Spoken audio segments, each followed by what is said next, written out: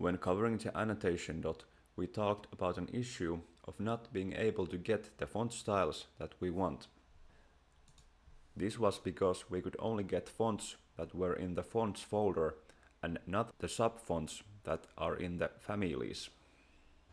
This time we'll cover how you can style your fonts and get the results that you want. We will be using the model font component for this. The model font component has 7 pass-through inputs. You have the font and font family as text, an integer to select the font weight. This means the regular, thin, ultra bold, etc.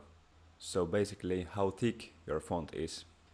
Then you have the font style, which is also an integer that you use to select the unset, upright, which is the default style, italic or oblique. Then you have a third integer parameter, which is the font stretch. It also has 10 options, but I'm not going to go through them here because it has very limited use cases. Then you have 2 boolean values, underline and a strikeout. Here is how I have applied the component. I have created 2 planes slightly apart from each other. I use these to place my text entities. Then I have selected the font that I want to use, which is Leto. It's also the name of the font family. I have selected 7 to be the bold weight and 2 to get the italic style.